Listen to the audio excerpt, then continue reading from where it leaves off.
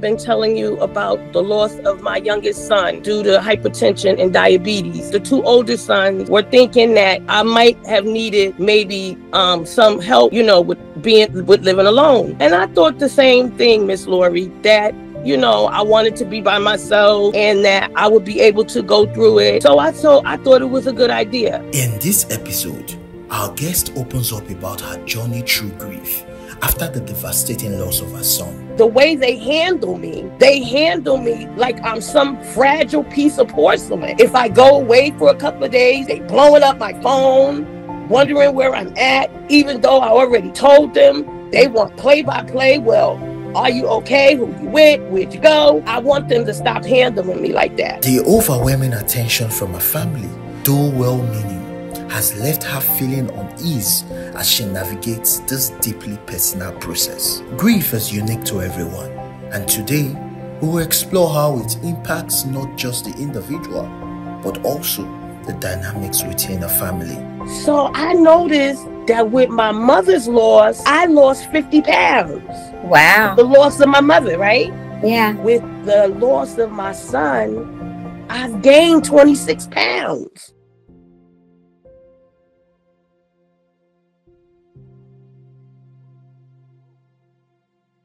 We are back together after several sessions, but I think we had a gap because of the holidays. So could you, let's review.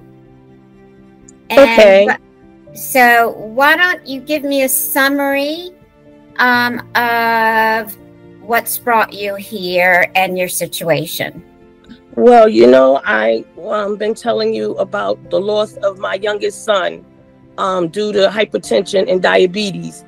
And recently, the two oldest sons were thinking that I might have needed maybe some help, with living alone. And I thought the same thing, Miss Lori, that, I wanted to be by myself and that I would be able to go through it. So I thought it was a good idea. And I'm not saying that it hasn't been rough. It hasn't been easy, but it hasn't been rough either, because there's plenty of space. It's not like anybody is over top of each other. And I thought I really needed the company, but I don't think that's what I needed. And so I think my behaviors, or maybe my actions, my son is feeling like either it's him, because him and the youngest son actually look like they could have been twins. Only the middle one may be 2 inches shorter than the youngest one.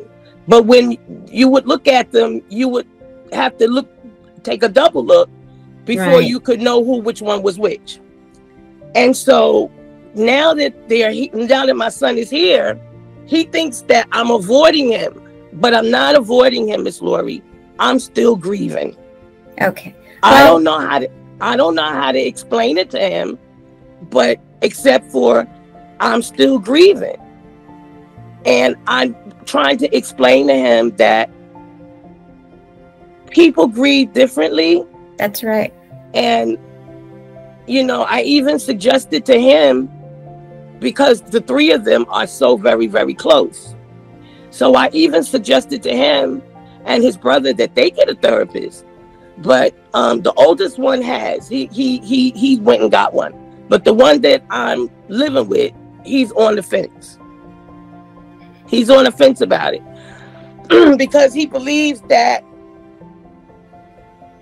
I'm grieving harder because I was my son's mother.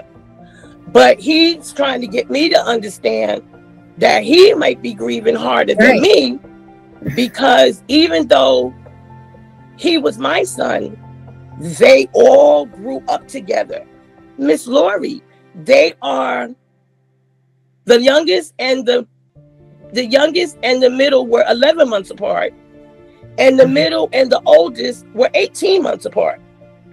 So he's trying to explain to me that, Mom, you might be grieving, but I think we're grieving harder because We know we grew up together. Mom, things that you think you knew, we didn't tell you. We shared with each other. So you got to understand what did he say? He didn't say commit. The bond that the three of them had. And even though it may appear to you that I'm just moving on, but Mom, I'm moving on, but I might be moving on in a different way than you expected me to move on. Don't think that I don't think about my brother every single day. Just like I know you think about him every single day. Mom, do you realize it's been a year and some change, and there's not one day you have not mentioned his name? And I did not know that until he told me that, Miss Lori. Well, I really appreciate that you're able to remember so much, to give me some quotes, to be able to understand better what your son also is feeling, that he told you directly. Yes. You know, and you, some of the things maybe that he didn't tell you directly, you're assuming how he feels and things. Is that right? Yes. Okay.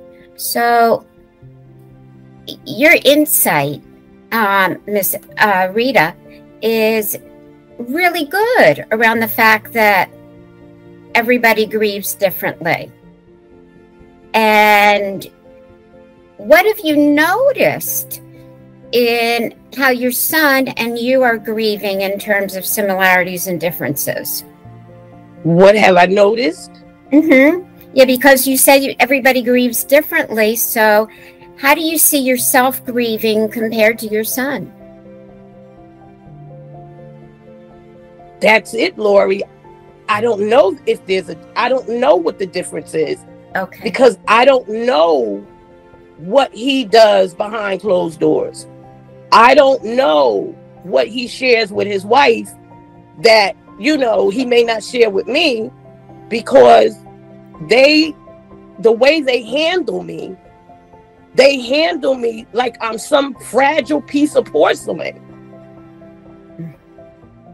I mean, if I go away for a couple of days, they blowing up my phone, wondering where I'm at, even though I already told them. They want play-by-play. Well, are you okay? Who you with? Where'd you go?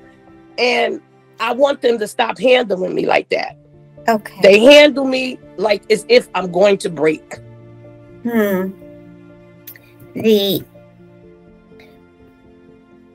What would help you feel better? Can you, well, I know that's why you're here to see me, so I don't expect you to have all the answers. But if you close your eyes for just a second and take a deep breath, can you do that like we've done before with our breathing? Sure. Just do that for me a minute. Sure. For a minute, just a minute. Close your eyes, take a deep breath, think about where you are right now, and I want you to imagine, okay, what was yesterday like? What would you like tomorrow to be like? What would you like next year to be like? You were talking about it being you and your son, about things being a year. So yesterday, tomorrow, and next year. You can open your eyes or keep them closed. It's up to you. Okay. So do you have any idea how you can imagine? Well, you know what yesterday was like. So what was yesterday like? Yesterday was, yesterday I was in a lot of pain yesterday, because the day before yesterday, I went on a boat ride, and I didn't realize how much walking I was going to have to do to get to the boat. And yesterday, my legs hurt a lot. So I spent the day watching TV. I did I said Bedside Baptist, where I saw a sermon on TV. And I just rest my body from Saturday. Okay. Did you enjoy Saturday? Oh, very much. I enjoyed it a lot. Okay, That was the first time I went down to Maryland Harbor. I think that's what they called it. all right. So it sounds like what we've talked about is you trying to do some things for yourself, and you got out. Yes. And you enjoyed it. The issue is not me not going out and doing things. That's not what the issue is. I go out, I do things, I go places. The problem is when I go somewhere, these kids of mine act as if I'm going to break. I keep telling them I'm already broken. So I can't break no more. I'm already broken, that's quite a statement. So I'm going to hold on to that for a minute. Okay. We may come back to it. I want to be able to help you with what you've told me you want help with. Okay. At the same time, I want to get, you talked about grief is something that's different for everybody and personal, but you don't know exactly how it is for your son. When you lose someone, we sometimes feel like we've lost that connection that was so important to us. And that loss can feel like a break. That's the word you're using. And we don't want to lose any more connections that are important to us. And so we hold on to them.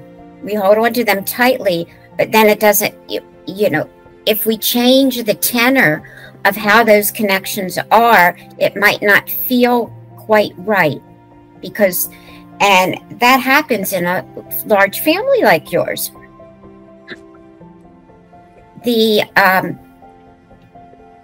So I'm quite sure no matter how you grieve, whether it is through stopping to think and reflect a whole lot, or whether it's keeping busy, or whether it's talking it out, or whether it is doing specific things to try to remember that the person that we lost. Whatever helps us feel more grounded and that we actually haven't totally lost that person, because the connection of our memories and the spirit of that person is something we can hold on to forever. So getting there to say, I lost part, but not all, and I can move on the rest of me so I'm not totally broken, that takes a while. And it could be a different path for everybody. So when you make decisions that you think are helpful, but then sometimes they get harder, like getting everybody together, you think it's going to be helpful, but then there's a harder part to it.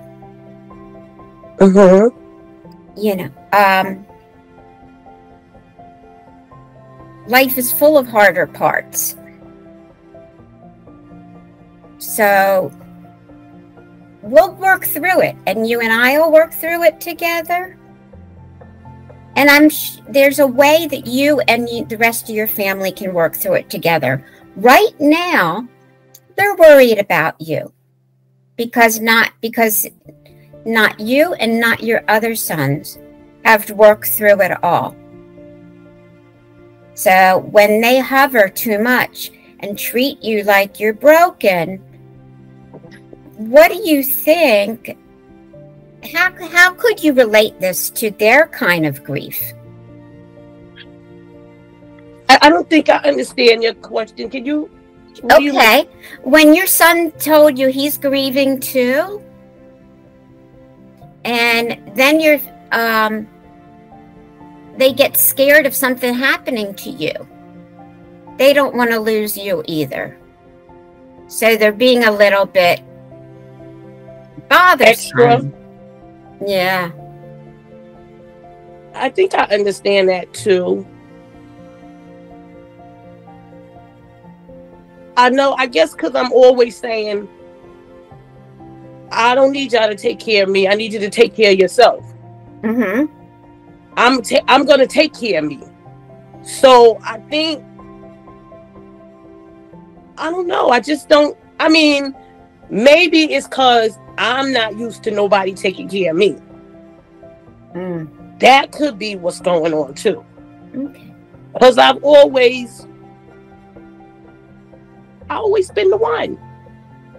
Well, you've been the caretaker of a lot of people, and you've been very independent.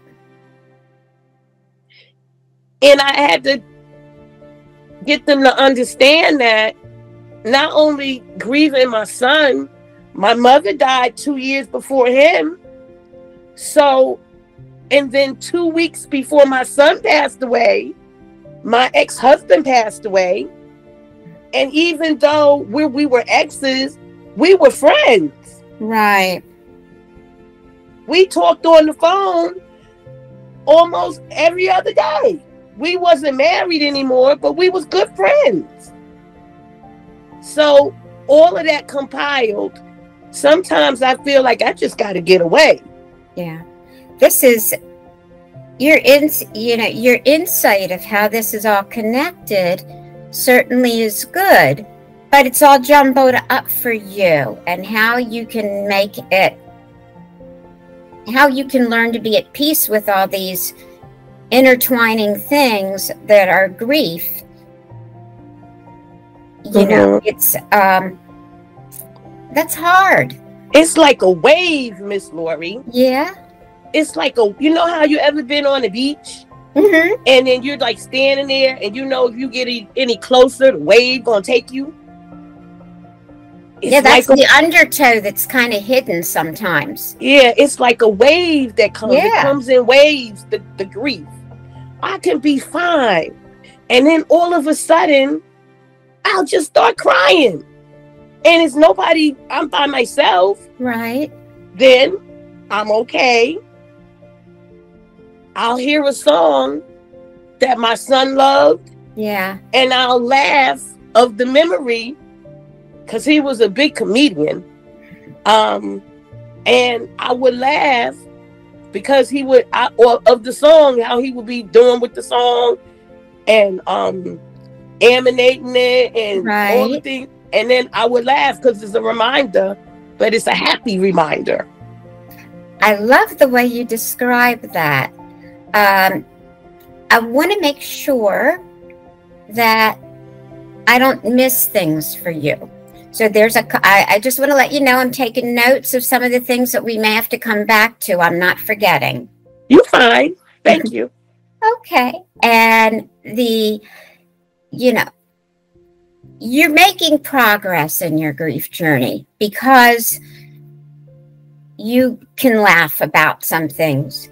And when you can remember the loss with more than sadness, but also some of the happy parts of what you're glad to have known the person with. And of course, your son or your mom or your ex-husband, they all, it compounds the grief, and one person's loss reminds you of the other. But when you can remember with happiness at the same time as the sadness, you're making progress. So, Miss Lori, can I share something else with you that I noticed? Sure. So I noticed that with my mother's loss, I lost 50 pounds. Wow. The loss of my mother, right? Yeah.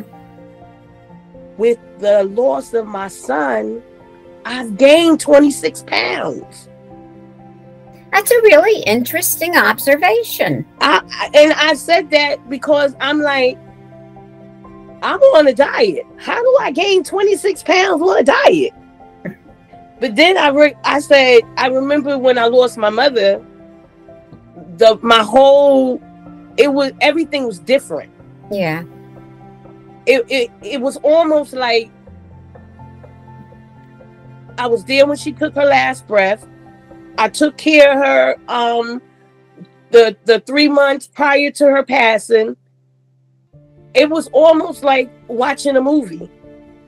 Yeah. Like I was doing everything that I had to do all of this, excuse me, without the help of anybody. I have one sibling, my brother, and he was no help at all. He was helping in the beginning. He took care of her 3 months before I got to her. Yeah. But as soon as I came, he went back to DC, and I didn't hear no more from him until my mother passed. So I had to understand him too. So he's like, I don't want the coffin open. I had to make sure he was all right, because he's my youngest brother. And I had to make sure I was all right too. So I made sure she looked absolutely who she was. I had to do all of this. So you took over a lot from your brother. Yeah. I lost I lost 50 pounds with my mother. But with my son, I gained 26 pounds. So I journaled about that. Yeah. Because, I wanted to monitor it, because I found that to be weird. I'm like, it's both of them are great losses for me. Right. But the reactions are totally different. Well, of course, they're different people, and this is a different time. Mm-hmm. And COVID was going on too when my mother passed. So, yeah,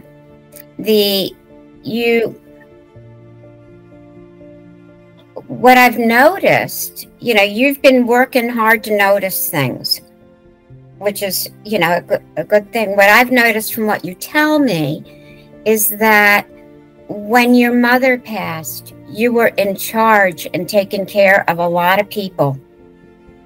You were taking care of things for your mom. You were worried about your brother. You didn't have, and you want to be able to take care of yourself, and that's what you normally do, but you take care of yourself by taking care of others. So you didn't really have a whole lot of time to take care of yourself when your mother passed, which meant you were not taking care of your eating. So you lost a lot of weight because you weren't taking care of your eating. You were taking care of everybody else. When your son died, now you got your other son living with you, with some more family. They want to take care of you, and you're having a hard time with them wanting to take care of you. You thought you might need it, but you don't know how to handle having this reversal. Yeah, it's kind of weird. I mean, I'm not used to anybody taking care of me. Yeah. Even to the point, I guess maybe I'm gonna be honest. Can I be honest? Of course. I think I had a little resentment against my daughter-in-law, the new one, because I'm not used to nobody taking care of me, and she's cooking dinner and making breakfast and doing all this stuff, and I'm not used to that. And I think I caught a little resentment. I was like, "What's she doing? Trying to take over?" Yeah. And my oldest son said, "Mommy, that's just you. You just used to doing everything. Mm-hmm. Sit back and let somebody do for you for a change." I can see how that might trigger that feeling of being treated like you're not so competent anymore. Yeah, I think that's where it comes from. I'm definitely competent. Mm-hmm. I may have my challenges because of my back, but I do everything for myself. But it's not, maybe I'm not comfortable with being taken care of.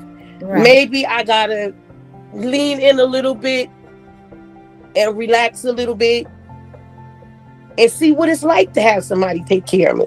I think that would be great. I just don't know how. That's the part. Well, if you get some of your feelings out, which you're doing, you're trying to come to terms with what your feelings are. Like you said, you're feeling some resentment. Well, that's natural. Yeah, that's back to how everybody grieves differently. And then it can trigger all different kinds of feelings. So at resentment is kind of on the same continuum as anger. Mm-hmm. It's a milder version. So it's like you're holding back, and because of your own values, you don't want to be angry, but you're being honest with yourself that you have some resentment. I think maybe you're also pushing down some feelings of guilt. Guilt? Yeah, when you think about your son dying and you're the mom, what's going on in your head?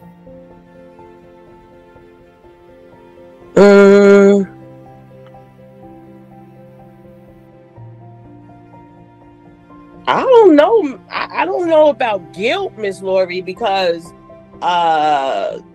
he was 40-something years old. Okay, so he was grown. An adult man. It's not like he was a kid. Mm-hmm. And I definitely know I can't make decisions for my adult children. They make their own decisions. And I don't think there's any guilt. Okay. I know. Okay, so what other feelings might there be that get triggered or you get reminded of? I can tell you this. So the 4-year-old brings me such joy. Oh, that's wonderful. She is, I think, the sunshine that I needed, because she will run to my room.